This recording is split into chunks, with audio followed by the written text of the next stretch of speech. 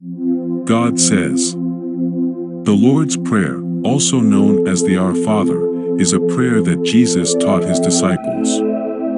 It is recorded in the Bible in Matthew 6 verses 9 to 13 and Luke 11 verses 2 to 4. It captures the essence of our relationship with the divine, inviting us to surrender our worries, seek divine guidance, and align our will with God's purpose. Through this prayer, we express our deepest longings and open ourselves to the powerful work of God's grace and transformation in our lives. The prayer goes as follows. Our Father in heaven, hallowed be your name.